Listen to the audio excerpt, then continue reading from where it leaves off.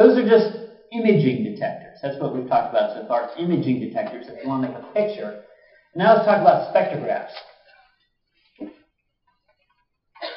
A spectrograph is a combination of two elements. You need a disperser and you need a detector.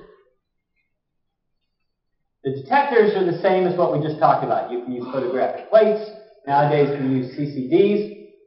But to get a spectrum, you need to disperse the light. And the thing that we've talked about the most is a prism. So everyone's familiar with the prism, and it has dispersing properties. So here we have light. In this case, it's going through cool gas, so we're going to get an absorption spectrum.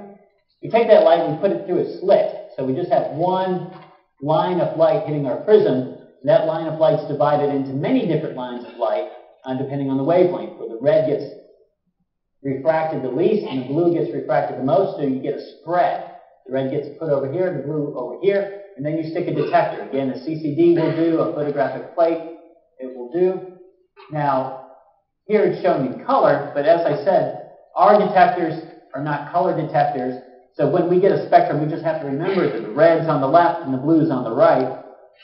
Well, in this case, it's reversed. Right? The red's on one side, the blue's on the other side, but the CCD detects it in black and white.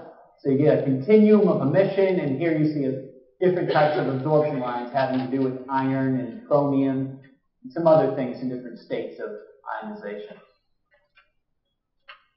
So you just kind of have to remember which wavelength is where. There are ways you can check it using the same kinds of element lamps that I brought in before. As we talked about, spectroscopy is where we learn all of our physics, and this is how we actually detect it. Now, prism is not a good disperser. It's very inefficient. You lose a good chunk of the light going in there. Just like a photographic plate, not very efficient. Most of the light doesn't register a response. Here, a lot of it gets scattered out in directions you don't want. So we never really use prisms in spectrographs nowadays. We use a variety of different things. One example is a grating. There are all sorts of different types of gratings. That's what you all had in your hands. Here's one. Remember these that we passed out? Hold up to the light and the colors are dispersed. That thing right there. That's an example of a transmission grating. So there are all sorts of different types. Remember the case of the two-slit experiment, where you send the light through and you get an interference pattern on the wall. This is the same thing that grating. It's not two slits, it's a whole bunch of slits right next to each other. It's kind of like a polarizer. Now you have a manufacturing process that gives you these openings side by side by side by side, something very close to openings, etchings. And the light goes through, it interferes with itself. One thing we didn't talk about here, when we had this before, this is like one wavelength of light. But if you send many different wavelengths of light through, you get a different spread of your interference pattern. So in the center, at center bit of light, all colors land there, so it comes out white again. But this next band, call it first order, it's wider for red light and not as wide for blue light. It's just the property of how light interferes.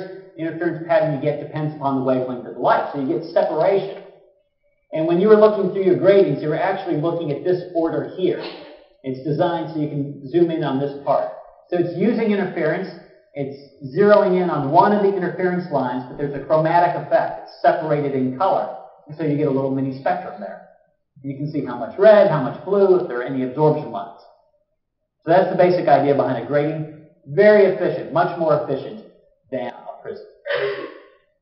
You've all looked through one of these, so I'm not going to pass those out again. And the way these are really made, these transmission gratings, there aren't actual holes. There aren't actual slits, but they're like cap slits. The manufacturing process etches out little indentations and basically works the same way. You have some regions where you don't have to pass through much plastic, and other regions where you have to pass through a lot, and basically sets up an interference pattern. Zeroth order, here's first order dispersed. But there are other ways to do it. You can do a VPH grating. So you have transmission. In terms of transmission gratings, you have relief, and you have VPH.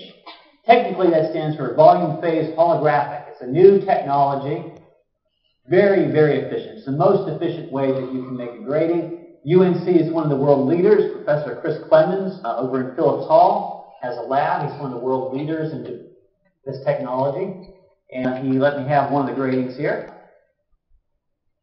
Actually, he didn't. I just went down to his lab and took it. Then I was walking to class with it in my hand and he caught me, but it's okay. He said, "You took a crappy one. Let me get you a better one." But he never got me a better one. Okay, I got to be careful not to touch it because since it is trying to hold it by the edge.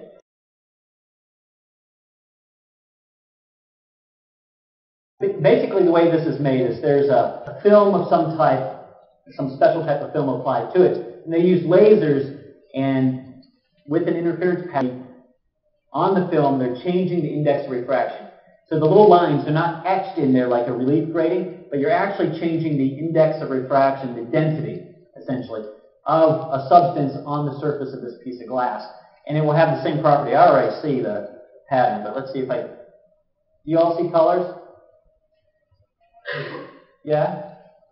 I can't see what you see. I could be holding it backwards. But I don't know if it matters. You still see colors? No? So it does matter. You see colors now? Okay.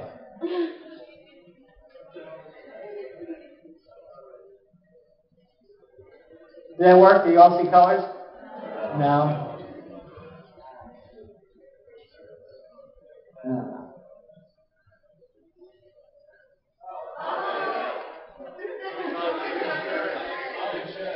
Oh, they're colors. There we go.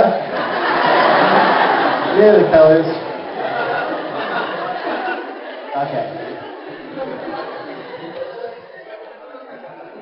Very, very efficient, like 98, 99% efficient. No light's being lost. And so again, it makes your telescope like it's bigger. Suppose you have a telescope, a 4-meter telescope, and before you're using a grating that lost 50% of the light.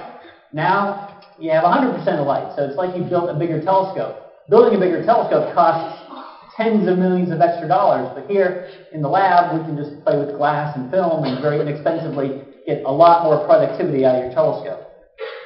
Here's another one. I brought a slide just in case I couldn't figure it out, but there's the idea. That's what I was trying to do.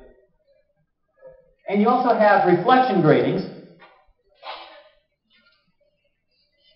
It's the opposite of transmission. We've got transmission on the right there. There's a relief grating.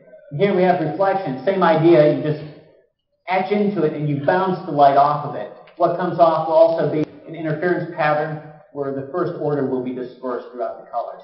Good example of that is a CD. There's one. These aren't meant to be gratings, but they work the same way. You have all the little lines and grooves that have been etched into it, and so you shine light off it and you should get a color dispersion.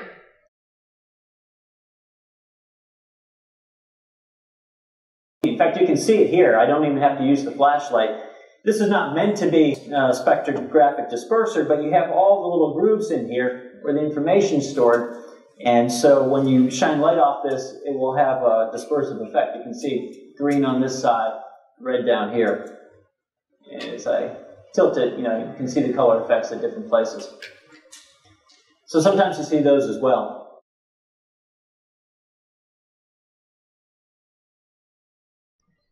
So again, those aren't designed to be reflective gratings, but they act in the same way, and often they're used in telescopes for various things. Okay. Questions about detectors or spectrographs or anything?